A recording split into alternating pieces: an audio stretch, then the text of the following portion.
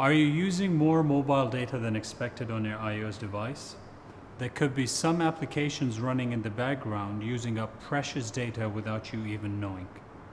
An easy way to reduce your mobile data usage is to switch to Wi-Fi access whenever possible.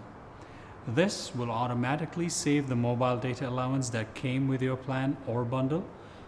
To switch on Wi-Fi, tap Settings, tap Wi-Fi, and then switch the Wi-Fi indicator to On.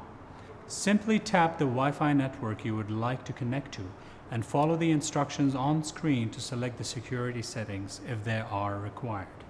Then tap on Join and press the Home button again. You can monitor the amount of mobile data you're using directly from your mobile device. I'll use my iPhone 5 again to show you how. Tap Settings, tap General, tap Usage. Then Celery Usage. Keep in mind the information here is just a guide because the data can be stored for up to 3 months. Just tap Reset Statistics to get a clearer idea of your usage during a specific period.